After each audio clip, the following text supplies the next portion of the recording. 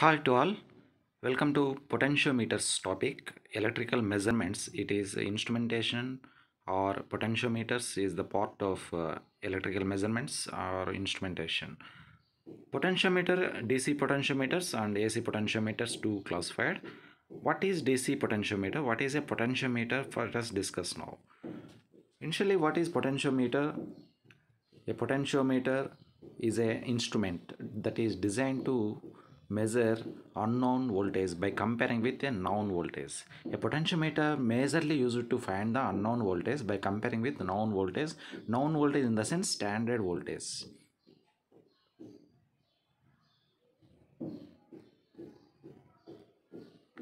Now the DC potentiometers and AC potentiometers. If we are using a DC supply, then only it can be called as a DC potentiometer. If we are using AC supply, if it is a AC supply, if we are using it is AC potentiometer.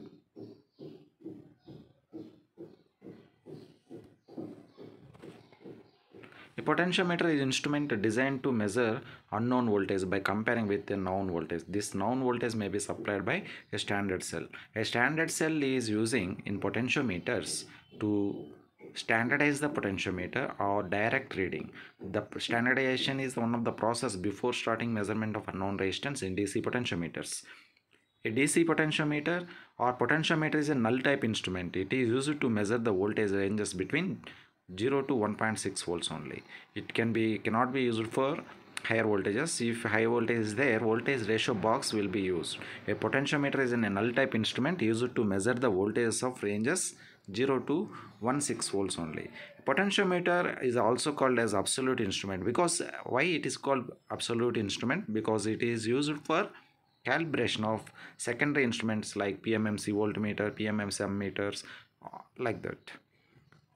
Before discussing the potentiometer, what is basic slide wire potentiometer? It is the basic principle of operation of slide wire potentiometer is basic principle of operation of any DC potentiometer can be explained by basic slide wire. The principle of operation of any potentiometer based on this slide wire potentiometer. If you understand this topic, basic slide wire potentiometer, if you understand this topic, basic slide wire potentiometer, then you can easily understand every potentiometers, whatever DC, either DC or AC. But AC in some phase angle also will come. Basic slide wire potentiometer is the mainly we are using to understand the principle of potentiometer. It consists of what are the parts, how it works, what is the purpose of galvanometer. Basic slide wire potentiometer consists of one slide wire, one rheostat, and one standard cell and unknown voltage. What is the purpose of battery is 2 volts battery we are using in potentiometer to supply the current. The power supply will be given to the potentiometer through battery. And a slide wire of length 200 centimeters long, it is easily slidable, easily movable, contact will be placed.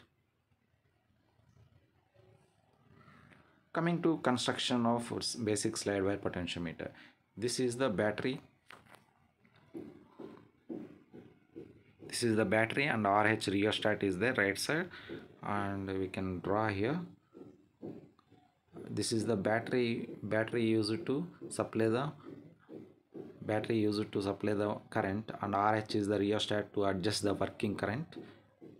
RH is the rheostat to adjust the working current. We are using this rheostat. A battery normally used to give the power for potentiometer. A 2 volts battery you can use, or 10 volts battery also we can use, and a slide wire of length 200 centimeter. It is the slide wire having length 200 centimeters, and a sliding contact is required. For this. The sliding contact easily movable on slide wire by using a switch. A galvanometer is connected. The switch is K as shown in figure, and unknown voltage and standard voltage. When the switch S in downside, S switch is there. Yes, if it is kept in operate, unknown voltage will be measured. If it is kept in offside, unknown calibrate means a standard cell will be connected. This is the standard cell, but here not written. It is the standard cell. standard cell it is. Standard cell voltage is required for that is 1.0186 volts is the standard cell voltage. Basically this is the main circuit diagram of a slide wire DC potentiometer.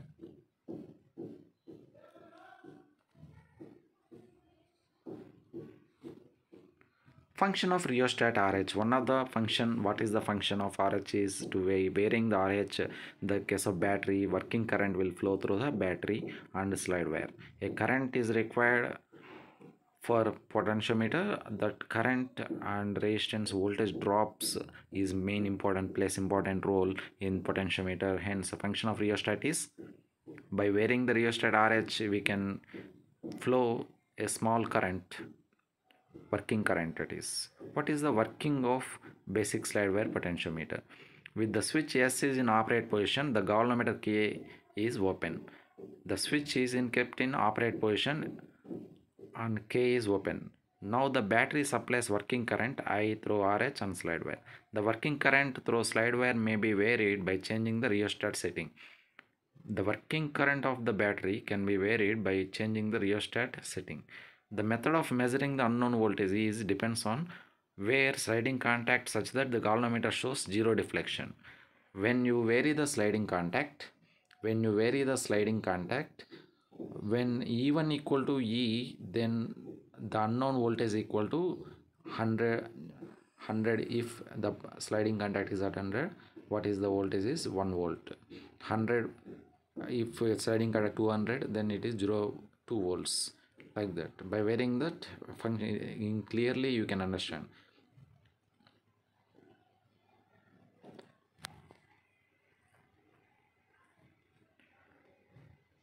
A calibrated scale is there along the slide wire in fractions of centimeters. It is placed along the slide wire so that sliding contact may be placed accurately at any desired position along the slide wire. Hence we can place a sliding contact at the desired position. By varying sliding contact we can obtain null condition. After that we can measure the unknown voltage.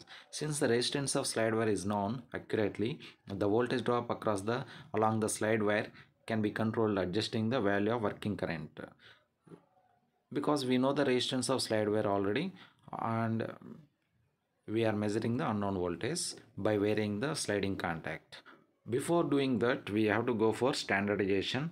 Standardization is the process of adjusting working current so as to match the voltage drop across slide wire against a standard reference source is known as standardization.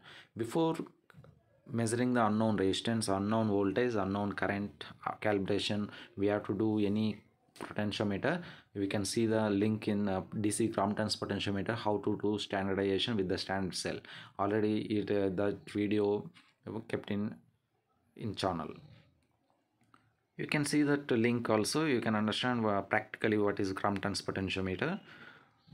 The standardization is the process of adjusting working current. It is very important that the voltage drop across the slide wire is equal to standard cell voltage. That when the standard cell voltage equal to voltage drop across the resistance, then the galvanometer shows null condition. At that moment the standardization is completed. Standardization is the procedure for standardization of potentiometer is illustrated in the example. Standardization means making direct reading from the potentiometer. Making the potentiometer direct reading without taking by taking the dial settings, then we can take directly on the potentiometer. Hence it is standardization means making the potentiometer making direct reading. The slide wire has total length of 200 centimeters and resistance of 200 ohms. This is a slide wire having total length is 200 centimeters and resistance of 200 ohm. The EMF of standard cell is 1.0186 volt. This is a very important. The standard cell voltage is 1.0186 volts. It is very important to understand that standard cell voltage is some voltage, that is 1.0186. What is standard cell? It give constant voltage without varying with respect to time. That is the standard cell. A switch S is thrown to calibrate position and sliding contact is placed at 101.86 centimeter. Because we given the voltage is 1.0186 voltage is the standard cell voltage. If you kept the switch at 101.86 centimeter, then the galvanometer shows null condition, then the standardization is working. Then now what is the current in standardization, let us discuss.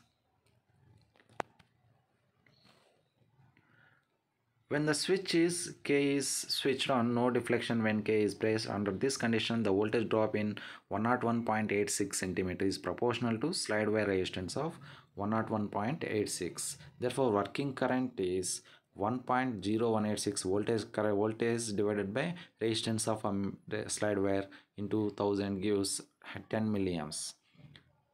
That is the standardization process. The standardization of a potentiometer is the process of adjusting working current supplied by the supply battery such that voltage drop across some portion of sliding wire is equal to standard cell voltage. This is the important, is the standard cell voltage equal to slide wire voltage drop. Then the current will be 10 milliamps will flow. After the standardization, we do not adjust the some rheostat setting, all will not be adjusted. There are two types of potentiometers, AC and DC. Similarly, DC potentiometers are classified into Crompton's DC potentiometer or laboratory type potentiometer, Crompton's potentiometer or laboratory type potentiometer. It is also known as student type potentiometer. To learn in the laboratories how to measure the unknown resistance, unknown voltage or calibration of PMMC voltmeter by using Crompton's potentiometer, we did a experiment that is also mentioned in link is mentioned in description. The slide wire potentiometer is not a practical form of construction actually, because the length of the slide wire is 200 centimeters. Hence it seems to be awkward and that is inappropriate for laboratory. Hence the slide wire is converted into, to read great degree of accuracy, precision is required, long slide wire, and it seems to be awkward and accuracy also very less. For that we used the laboratory type potentiometer. Consists of, what are the parts of laboratory type potentiometer? We can see here: dial switch, dial resistor, circular, slide wires. Three parts are there mainly: dial switch, dial resistor and small circular slide wire. The circular slide wire takes a small area, whereas length of slide wire is 200 centimeter, means it takes a larger area. Hence we use small circular wire in Crompton's DC potentiometer. The circuit of a simple laboratory potentiometer as shown in figure. The circle of side wire is small. The dial switch having 15 steps, that we have to remember. The dial switch has 15 steps, that we have to remember. The dial switch has 15 steps, having precision resistance 10 ohms each slide wire is, and dial resistor have the value of 10 ohms each. 15 steps are provided in Crompton's potentiometer, and one dial wire also, that slide wire has 10 ohms resistance. Each step has 10 ohm. 15 steps means 150 ohm plus 10 ohm total will be. The dial has total resistance of 150 ohm, the slide wire resistance of 10 ohm. The working current of potentiometer is 10 milliamps. Similarly what we did, because we are using standard cell voltage across universally, the standard cell voltage is for potentiometer is 1.0186 volts. Each step of dial switch corresponding to voltage drop is 0.1 volt. Slide wire voltage drop equal to 0.1 volts. The slide wire is provided with 200 volts division, that is circular slide wire 200 volts division. Scale is marked, you can see in the lab also.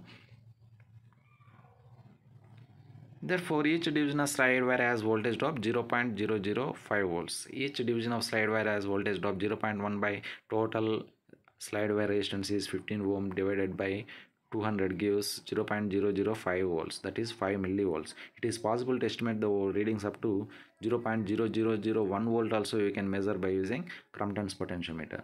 The potentiometer is provided with double throw switch, which allows the connect and make the either standard cell or already slide wire potentiometer lo ee vidhanga cheppamo ade vidhangane for the same slide wire in the form of circular it is placed.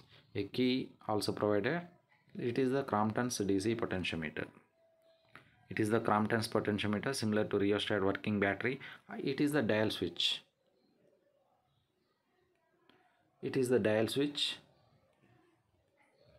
Dial switch having total resistance is 150 ohm and slide wire, circular slide wire 10 ohms, and having scale is 200 centimeter. Total draw divisions are 200 will be there. Each step has how many volts? Already I told you in the last. Each step has 15 ohm. It is each step has resistance is 15 ohm. The total resistance of dial wire is 150 ohm and 15 steps are there. By adjusting this and this slide wire, we are seeing the Crompton's potentiometer null condition. Similarly, for slide wire potentiometer, how we connected? Here also we connected one standard cell and unknown EMF. When the switch is in calibrate position, standard cell will be connected. After that, unknown measurement operate. When the switch is in operate condition, unknown EMF will be connected to the potentiometer. Now, if you connect an unknown voltage by wearing the 15 steps and slide wire, we are seeing the galvanometer zero condition by pressing the switch. A protective resistance is connected across the switch because to protect the galvanometer we are using heavy currents. Whenever it flows, the galvanometer may be damages. Hence, we are using 10 kilo ohm protective switch. This is the Crompton's DC potentiometer circuit diagram. It is very important for exam point of view.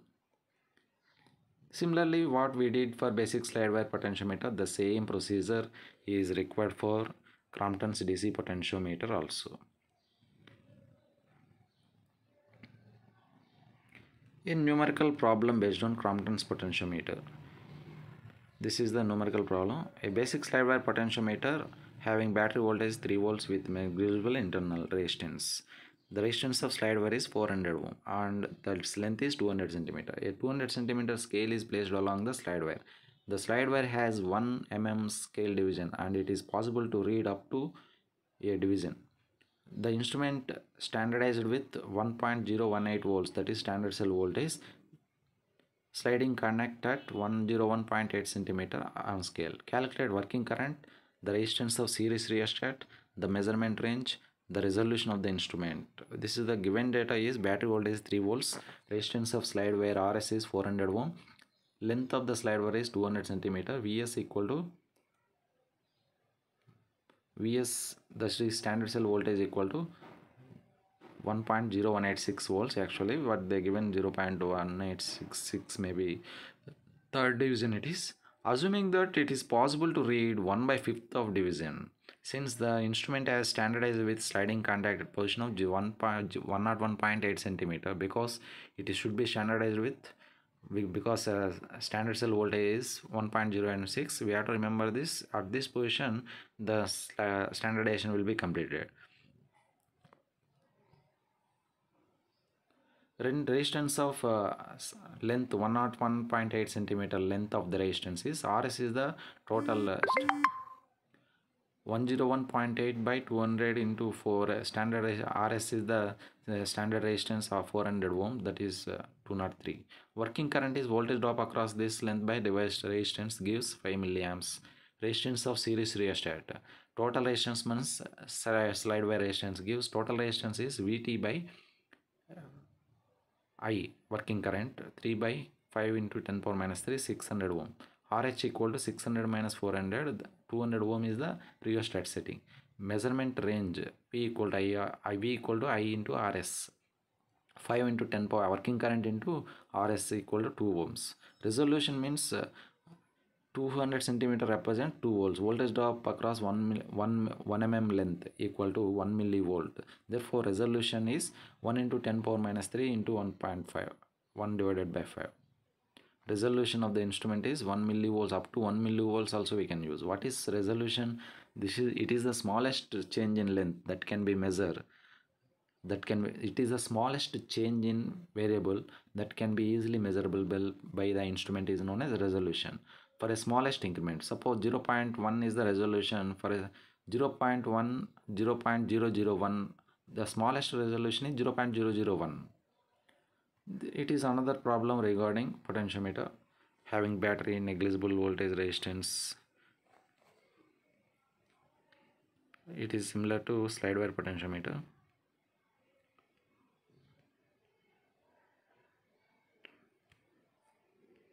Now For high voltages, we are measuring using voltage ratio box. The voltage ratio box we are discussing now. What is voltage ratio box? High voltage will be converted into, according to potentiometer required maximum voltage 1.6. The potentiometer can measure up to 0 to 1.6 only. Hence, for high voltages can be converted a step down to by using voltage ratio box it is also called.